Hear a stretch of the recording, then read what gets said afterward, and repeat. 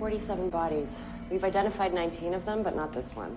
No record of fingerprints. He was never arrested or at any kind of a job that required any type of security clearance or background check.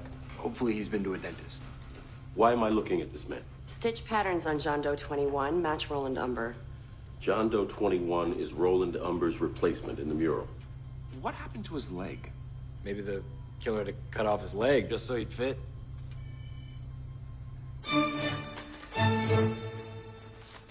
He changed colors mid-brushstroke.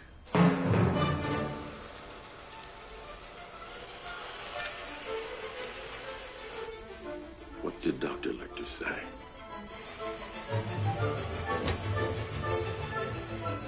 The eye looks beyond this world into the next and sees a reflection of man himself.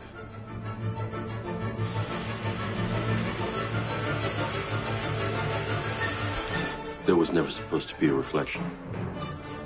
The killer's having an existential crisis after all. The question is, how did he find his faith?